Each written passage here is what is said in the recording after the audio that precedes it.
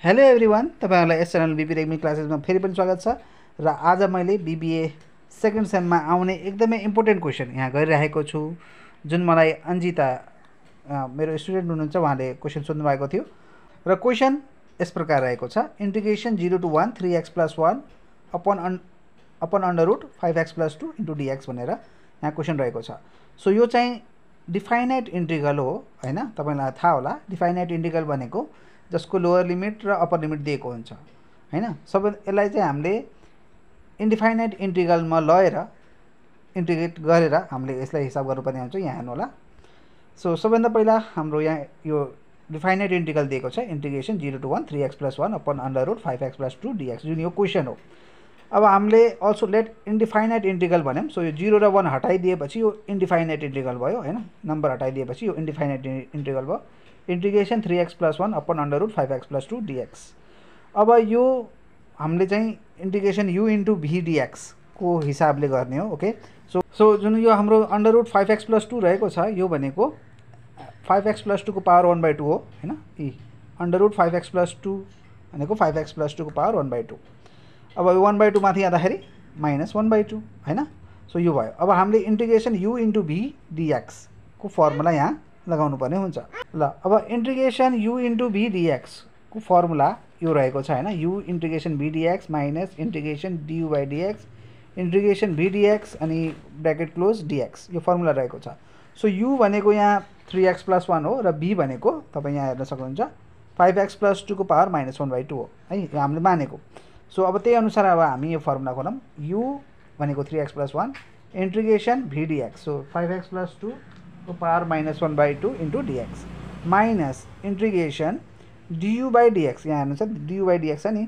So du/dx integration v dx, v भनेको के हो 5x + 2 को पावर -1/2 dx अनि फेरि यो dx। ओके, अब तपाईलाई थाहा होला यो इंटीग्रेशन ax + b को पावर n dx को फर्मुला ax + b को power n + 1 upon an + 1 + c पनि हो, तर यहाँ +c लेखिन्न किनभने यो डिफाइनाइट इंटीग्रल को क्वेशन हो। ओके, सो यो फर्मुला रहेको छ। सो इंटीग्रेशन ax + b को पावर n dx को फर्मुला हामीले यहाँ फल्नु पर्छ। ax + b को पावर n + 1, सो 5x + 2 को पावर -1/2 + 1 अपन 5 * -1/2 + 1। ओके, माइनस अब तपाईको अब यहाँ a हेर्न सक्नुहुन्छ। a भनेको यहाँ ax छ नि त, x को कोएफिसिएन्ट 5 छ, त्यही भएर यो 5 बाहिर आएको। अपन n + 1, n भनेको -1/2 हैन, अनि +1 त +1 नै छँदै छ। अब यहाँ 3x + 1 को डेरिभेटिभ कति हुन्छ त? 3x + 1 को डेरिभेटिभ 3 हुन्छ, किनभने 3x को डेरिभेटिभ 3 हो, 1 को डेरिभेटिभ 0 हो। सो 3 यहाँ भयो। अनि इंटीग्रेशन 5x + 2 को पावर -1/2 dx भनेको यहाँ हामीले गरे जस्तै यहाँ गर्नु पर्यो। 5x + 2 को पावर -1/2 + 1 अपन 5 * -1/2 + 1 है। x को कोएफिसिएन्ट 5 छ यहाँ पनि, सो सेम नै छ। अब चाहिँ तपाईको के गर्नु पर्यो भन्दाखेरि तपाईको यहाँ हेर्न सक्नुहुन्छ -1/2 + 1 भनेको 1/2 हुन्छ, अनि -1/2 + 1 भनेको पनि फेरि 1/2 भयो। सो 5 * 1/2 भयो। -3 यो बाहिर निस्क्यो, 5 पनि बाहिर निस्क्यो, -1/2 + 1 भनेको पनि तपाईको 1 - 1/2 भनेको 1/2 हो, त्यो पनि बाहिर निकाल्दियौँ हामीले। इंटीग्रेशन 5x + 2 को पावर 1/2। ओके, -1/2 + 1 भनेको 1/2 हो dx। सो अब यो 5 जुन अपन 2 जुन तलपट्टि डिनोमिनेटरमा रहेको छ नि, यो उल्टिँदाखेरि के हुन्छ तपाईको 2/5 हुन्छ। सो यहाँ हेर्नु होला, यो 2/5/2 को उल्टो 2/5 भयो। 3x + 1 5x + 2 को पावर 1/2। अनि त्यस्तै गरी यो -3 अपन 5 * 1/2 छ। अब 3 यो 2 ले त 3 लाई मल्टिप्लाई गर्छ, सो 3 * 2 = 6 हुन्छ। सो 6/5 5x + 2 को हैन पावर 1/2, यो इंटीग्रेशन dx भइहाल्यो। अब यो जस्ताको त्यस्तै सारियो, -6/5 जस्ताको त्यस्तै छ। अब यसको हामीले इंटीग्रेशन गर्नु पर्यो है। यहाँ तपाईले यहाँ dx कसरी आयो भन्नु होला। यो dx चाहिँ यो dx हो है, फेरि यो कन्फ्युज नहुनु होला।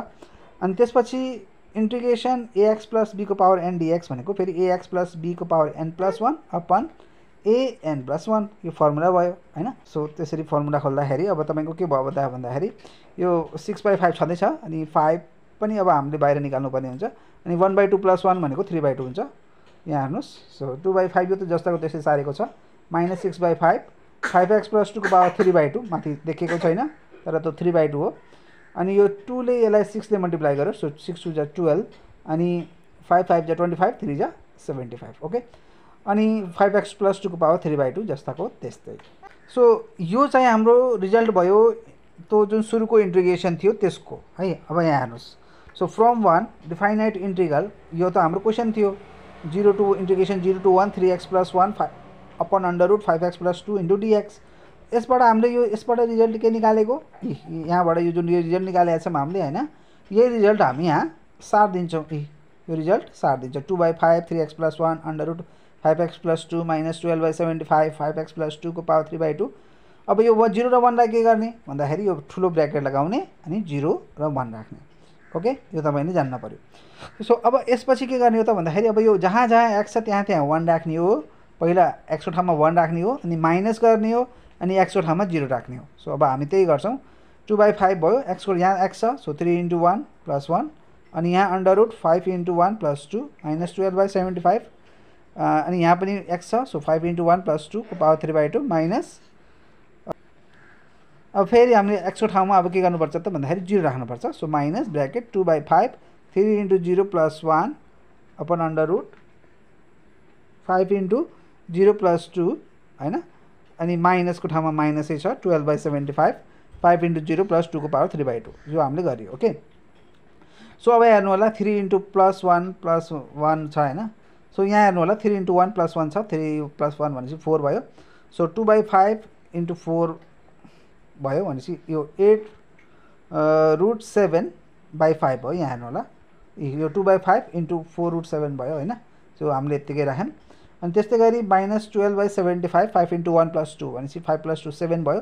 सो 7 को पावर 3/2 यहाँ हेर्नु होला, 7 को पावर 3/2, अनि -2/5 3 * 0 0 हुन्छ +1 अनि √2 हैन, √2 भयो। सो अब हामीले त्यही गरौँ, तपाईको 2/5 √2 भयो प्लस 12/75 प्लस कसरी त भन्दाखेरि यो माइनस माइनस ब्र्याकेट खोल्दाखेरि प्लस भयो नि त हैन। सो 12/75 5 * 0 त 0 भयो, प्लस 2 को पावर 3/2 भयो। सो यही कुरा हाम्रो यहाँ लेखेका छौँ। सो अब हामी के गर्ने भने यो 2/5 छ नि, यहाँबाट 2/5 कमन लिगौँ। तपाईको 2/5 कमन लिँदाखेरि 4 √7 - √2 भयो, र तपाईको यो 12/75 यहाँ पनि 12/75 छ। सो यहाँ 12/75 कमन लियौँ, र 2 को पावर 3/2 यहाँ आयो, माइनस 7 को पावर 3/2 यहाँ भयो। अब तपाईको के गर्ने भने यो 2 को पावर 3/2 छ के अरे, 3/2 लाई 1 + 1/2 लेख्न पाइन्छ कि पाइन्न त? अभियसली पाइन्छ। सो 2 को पावर 3/2 लाई हामीले के लेख्यौँ 2 को पावर 1 + 1/2, अनि यहाँ पनि त्यही भयो 7 को पावर 3/2 छ भनेपछि 7 को पावर 1 + 1/2 लेख्न पाइन्छ। अब यो यसलाई सेपरेट गर्ने हामीले यो 2 को पावर 1 * 2 को पावर 1/2 गरेर हामीले यसलाई सेपरेट गर्ने। सो सेपरेट गर्दाखेरि यहाँ तपाईको यतापट्टिको त जस्ताको त्यस्तै छ। यो 2 को पावर 1 + 1/2 लाई हामीले सेपरेट गर्दाखेरि 2 * 2 को पावर 1/2 भयो, माइनस 7 को पावर 3/2 थियो। सो 7 * 7 को पावर 1/2 भयो। अब 12/75 छ, 75 अब यो 12/75 लाई हामीले काट्न सक्छौँ। 3 4 जा 12 र 3 25 जा 75। सो त्यसै गरी हामी काट्यौँ। 2 * 2 को पावर 1/2 भनेको तपाईको 2 √2 भयो, माइनस 7 को ठाउँमा 7 7 को पावर 1/2 भनेको √7। सो अब मल्टिप्लाई गरौँ, 4 2 जा 8 √2 अपन 25, अनि 4 7 जा 28 √7/25। अब हामी के गरौँ भने यो √7 भएकोलाई एकातिर र √2 भएकोलाई एकातिर है त। सो हामीले के गरौँ भने यो 8 √7/5 माइनस 28 √7/25 लाई एकातिर ल्यायौँ, यहाँ हेर्नु होला। त्यसै गरी 8 √2 अपन 25 माइनस 2 √2 अपन 5 लाई एकातिर, यहाँ हामीले यो √2 लाई एकातिर, √7 भएकोलाई एकातिर। अब यो 5 र 25 मा एलसीएम लिगौँ। 5 र 25 को एलसीएम भयो 25। सो 5 5 जा 25, अब 5 8 जा 40 हैन, एलसीएम लिँदाखेरि 40 √7, अनि 25 1 जा 25 भनेपछि 1 * 28 भनेको 28 √7 भयो। अब 25 र 5 को एलसीएम कति भयो 25 भयो, 25 1 जा 25 1 * 8 √2 भनेको 8 √2 भयो, अनि 5 5 जा 25, अनि 5 * 2 √2 भनेको 10 √2 भयो।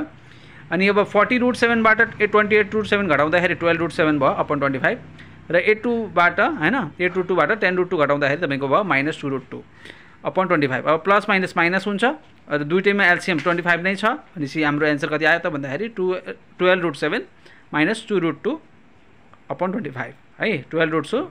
सो हाम्रो एन्सर के आयो त भन्दाखेरि 12 √7 - 2 √2 upon 25 which is our required answer. र अन्तिम समय यो भिडियो हेर्नुभएकोमा एकदमै धन्यवाद, र एकदमै इम्पोर्टेन्ट क्वेसन रहेको छ। Thank you very much for watching this video.